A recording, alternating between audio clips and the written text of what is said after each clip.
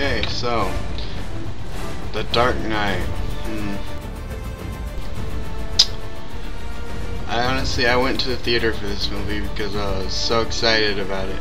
Everyone was hyping it up, saying it was going to be so awesome, and that it was awesome. I went to it and I fell asleep. I rented it when it came out on DVD, fell asleep. The first 3 times I tried getting through it. This movie sucks. The only thing holding it together, honestly, Joker, that was badass. Heath Ledger did good.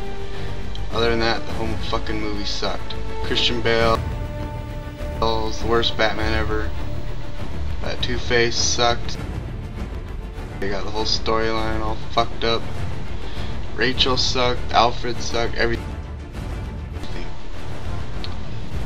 This movie was a joke.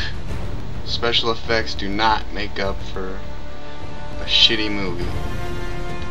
They need to stop casting big name actors. It's just a bunch of crap.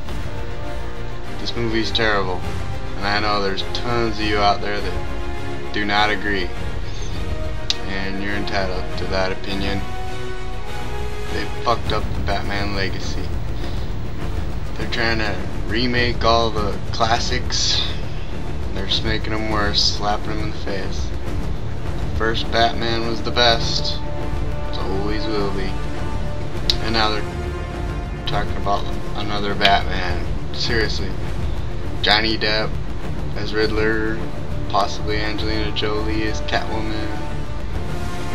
Bring him back. It's just stupid. And I won't go to see it. But that's my review on Batman. 2 thumbs down. If it wasn't for Heath Ledger, I wouldn't have even went to it. And it's not because he died, it's because he's a good fucking actor, and I liked him. I thought he'd be a badass Joker, and he was. And that's the only thing that holds that movie together. And that's my opinion on it. Take it for what it's worth.